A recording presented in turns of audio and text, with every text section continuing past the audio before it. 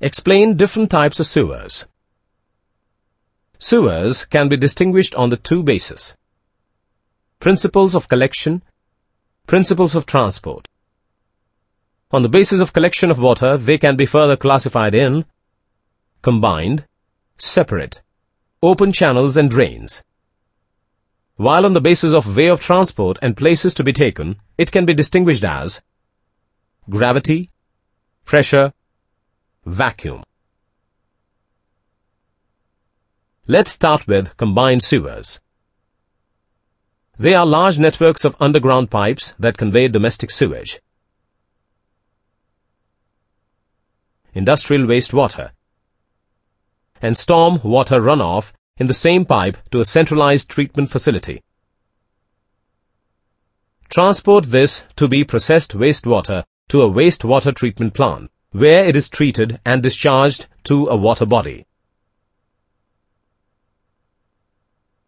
Separate sewer systems are designed to convey wastewater and storm water in separate pipes. Sanitary sewer systems collect and transport wastewater. Storm sewer systems collect and transport storm water runoff. An open channel is a conveyance in which water flows with a free surface. The term is generally applied to natural and improved water courses, gutters, ditches, and channels. These small channels and drains take water to a flowing source as river. Less expensive compared to underground sewer systems. Easy to construct, but harmful for health.